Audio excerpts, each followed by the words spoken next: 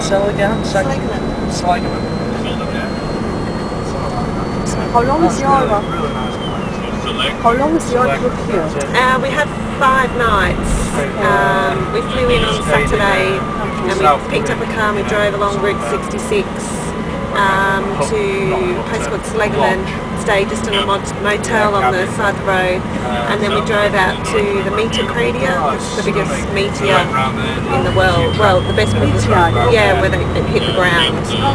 And then we went north and we had a night in the canyon. We did sunset, sunrise, just walking along. And then we drove back down, and then we went back up north again to the new Skywalk. Skywalk.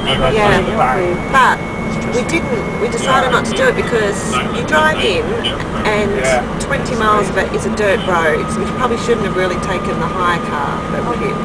And then you get there and they say, right, it's $20 to park. It's okay, $20 to park, that's fine.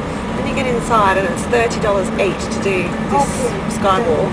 But then it's also $30 each to pay for. It was 150 for two of us. So I thought, no. It's not that basic. It's just, I thought it was terrible.